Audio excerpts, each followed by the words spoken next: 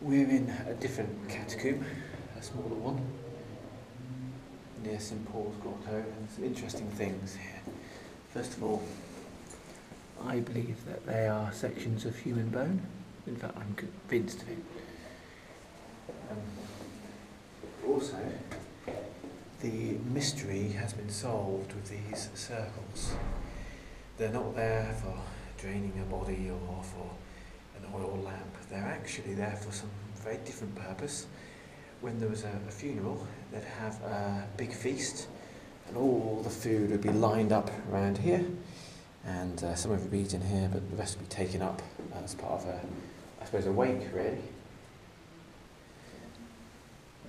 Not very different to now, I suppose, where usually there's a gathering. Yeah, absolutely.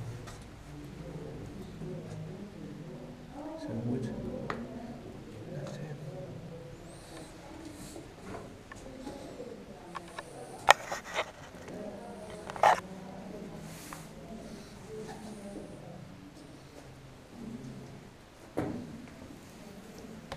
I keep coming back to these bones.